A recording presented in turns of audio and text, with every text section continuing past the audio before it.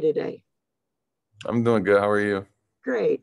Tell me what it's like being part of K-State and all the new teammates and everything. Is the adjustment? I mean, is everything going all right? Tell me about it.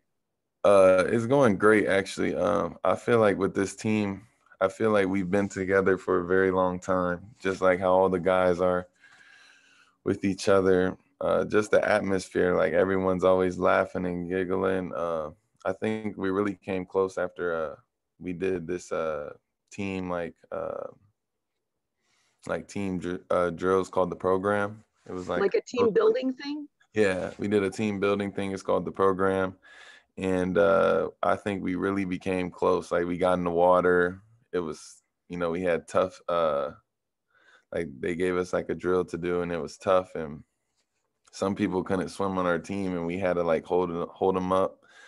And I feel like we really became close. Like that was the moment where we all just kind of looked out for each other. I feel like we've known like it's like family. It's like I've known these guys for 4 years already, and I've only been here 4 months. Now, was this in a pool?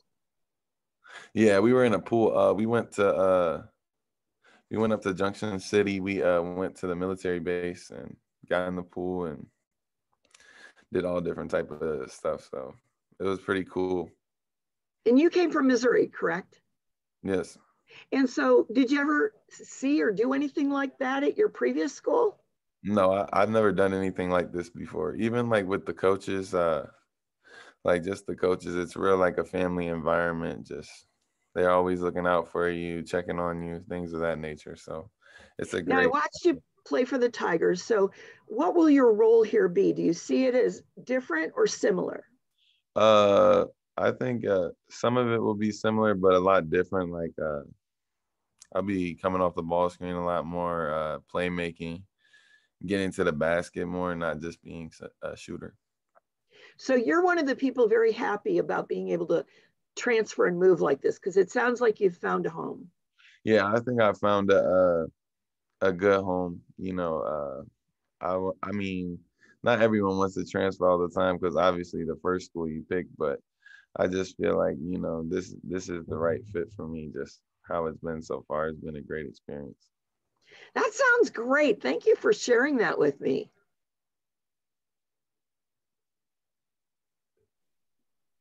Thanks, Karen. I'll actually send you an email with some more information on the program so you can get a little bit more context. So next question for Kellis Robinette.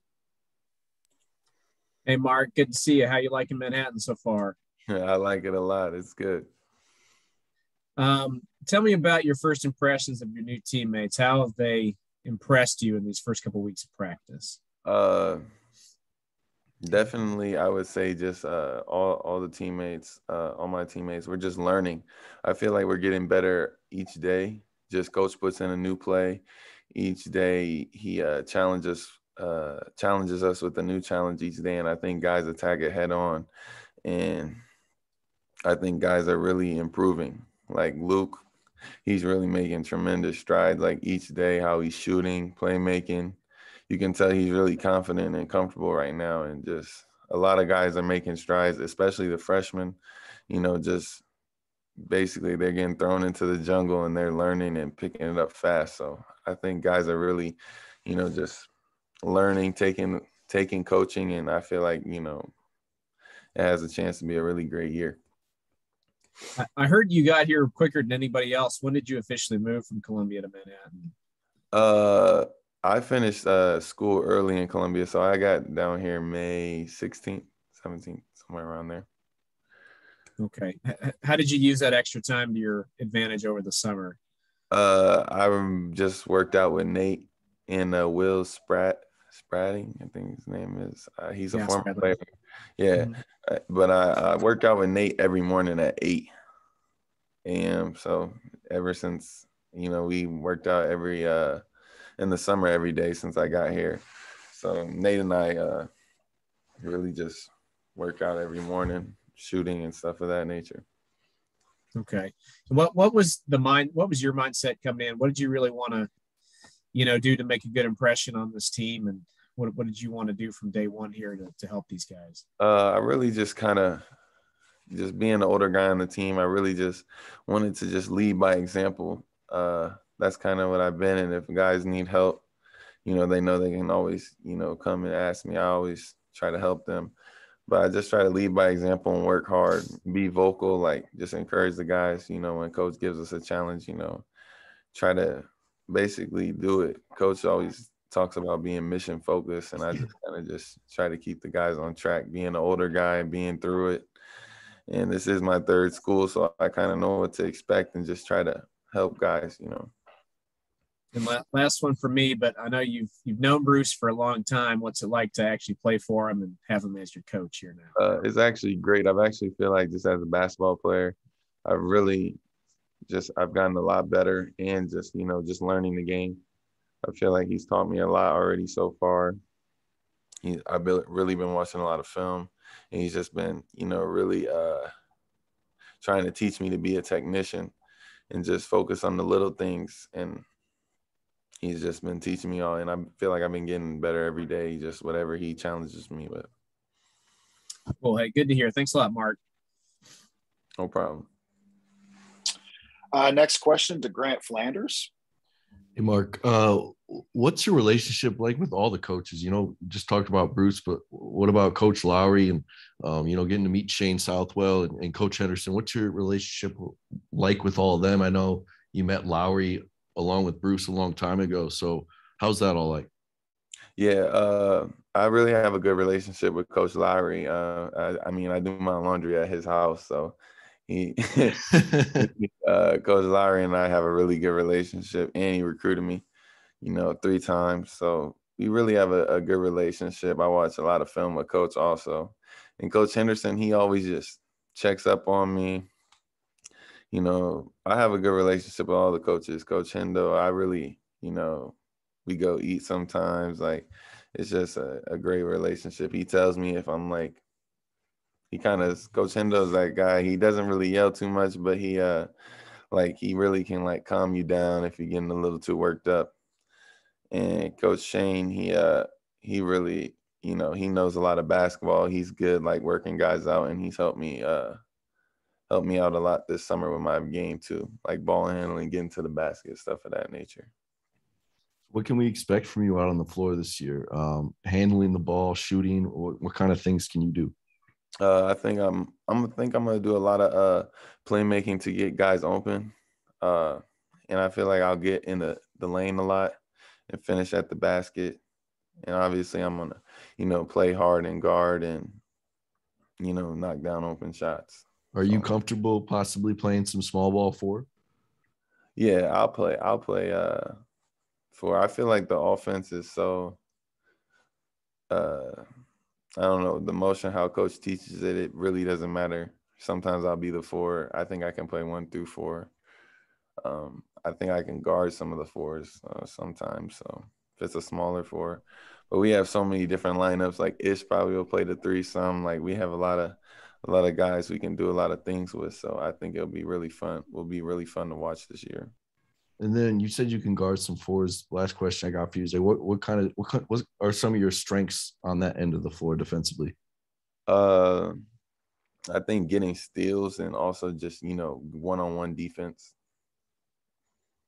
Appreciate it, Mike. Nice to meet you, man. Nice to meet you too. Next question to Greg Palmero. Hey, Mark. I'm just curious. A lot of people in the Missouri side of the equation were a little surprised that you actually exercised the extra year. When did you decide that was what you wanted to do, and how did you land at K-State? I know you have the history with Coach Weber, but how was that process for you landing there? I just talked to my family, and I thought I had a solid year at Mizzou, but I thought I could do better. And I actually talked to Coach Martin about it, and he thought I could have a better year, but I just thought I should go somewhere else. I just didn't like my role at Mizzou, even though, those guys are great players. I played with a lot of great players. I just thought I could do more. besides just being a shooter. And I put my name in the portal on Coach Weber. He said he thought I could do all those things here. So, and I didn't even waste my time. I committed right away.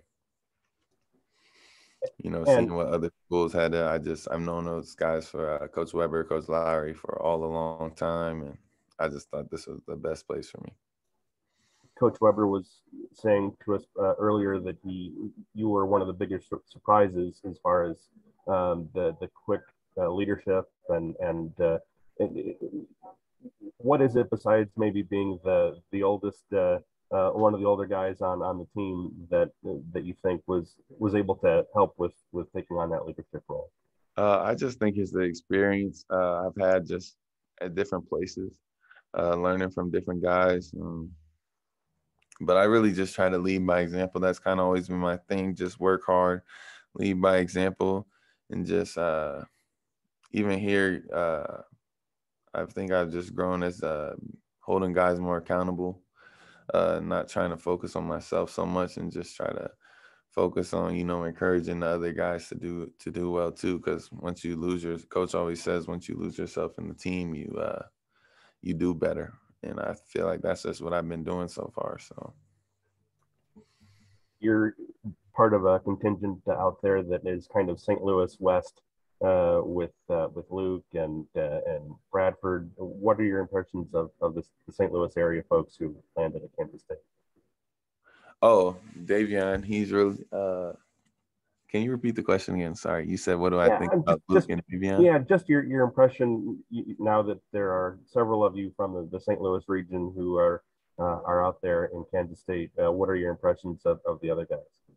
Oh, well, Luke, he's really, like I said earlier, Luke's really playing confident right now. Like, he's really playing great basketball. When I pass it to Luke, he really doesn't miss. Like, even when he's wide open, like, he's knocking every shot down, and he's playing a lot more confident, like dribbling the ball, getting to the basket, making tough shots. So he's really, they say he's playing like Chaminade Luke, and I would agree because I saw Luke play at Chaminade, and he was a beast. So he's really playing great basketball right now. And Davion, he's just in the paint. I was Davion's host at Mizzou, so I know Davion, and we've been pretty close friends for a long time, but just he works very hard. He comes in every day, does extra conditioning. So he's just looking great out there right now. He's really vocal. I say Davion's a leader also. Like a lot of people listen to what he has to say. And just around the basket, him and Casey go at it every day. They're pushing each other. So Davion's really doing great too. Mark, thank you very much. Good luck. Thank you. Another question for Arnie Green. Next question to Arnie Green. Yeah, Mark, just curious, you talked about that you've fit in nicely here. Has it helped that this is kind of the second transition for you to a new team? Do you feel like this was easier for you maybe than when you did that the first time to come to Missouri, or you think that experience maybe helped a little bit? I think the experience helped a little bit. I'm still learning a lot here, but I definitely think, this transition has been easier for me. And just I had the Mizzou coaches, I all had great relationships with. They're great people. I just here, it just feels like family. Like when the coaches, they teach, like I learn something new every day. And that's what I like, and I just keep getting better. So I see myself keep getting better with the coaches. So that's just what I've seen so far. Yeah. Did that maybe make it easier to step into more of a leadership role? Yes. Do you think? Yeah, definitely. Yeah, it's definitely easier. Just how it's been so far. And they count on me to lead too. So I've just kind of taken on that role.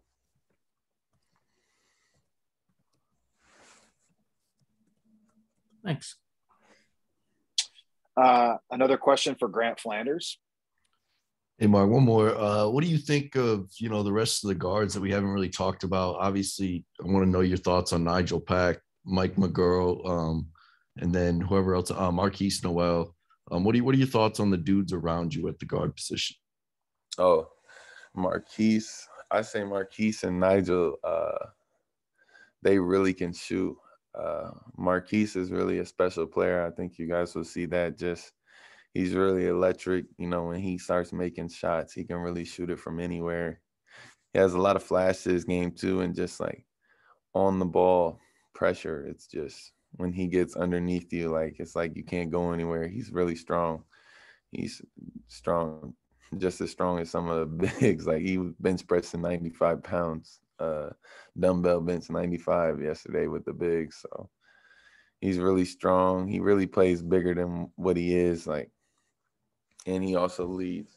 I would say Nigel, just playing with Nigel, like for my first time, just he can really shoot. It's like he really doesn't miss open shots. And I mean, he's fun to play with. He can, you know, he makes people better around him. He's unselfish. So it's really fun to play with both of those guys, you know. And Mike, you know, Mike just, he's always just, I don't know how to explain. He's solid every day, just gets to the basket, knocks down open shots, plays hard on defense. I feel like we're really pushing each other to get better. Mike and I just guarding each other every day, going at it. And that's with all the guards. So I just feel like we have a lot of depth to do a lot of things. And there's a lot of great players. I feel like it could be one person. It could be a different person each night for us. That's how we're looking. So. I meant to add the freshman too. That probably won't see a lot of time this year. Just came back from a tibia injury. But what do you think of Maximus Edwards, bigger dude, and what's he been able to do early on? Oh, he's actually he's been making strides each day, I would say. He can really shoot, like spot up shoot. He's really good at that, and just like straight line drives because he's super athletic. He can it's like he puts his head on the rim. Like I bet he'll have a lot of nice dunks, you know, this year. Just he plays hard, he gets rebounds, and he's just learning. Like he's open, he's very coachable. And that's what I like about Max. Like he's very coachable, always asking for help. And he's very athletic. So he'll be an exciting player to watch. Thanks, Mark.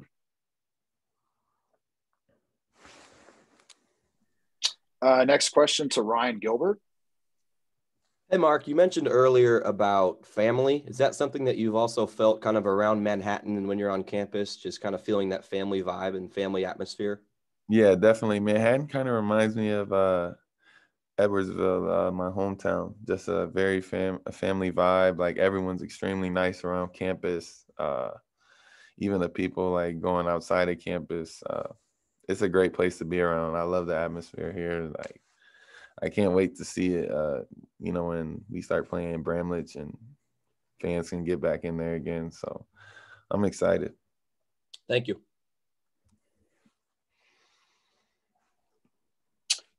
Any other questions for Mark before we let him go?